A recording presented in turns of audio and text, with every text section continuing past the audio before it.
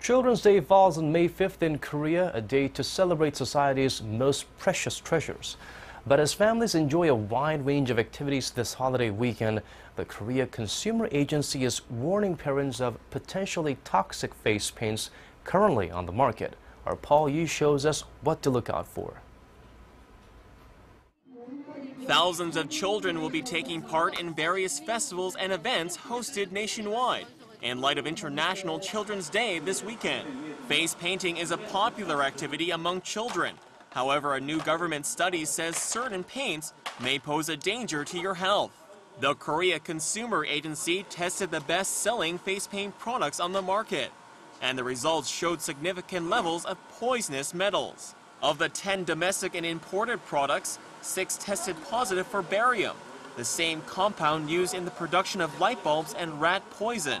Samples analyzed from face paints made in China tested the highest for barium, at over 4,300 parts per million, which is 40 times higher than the regulated safety limit.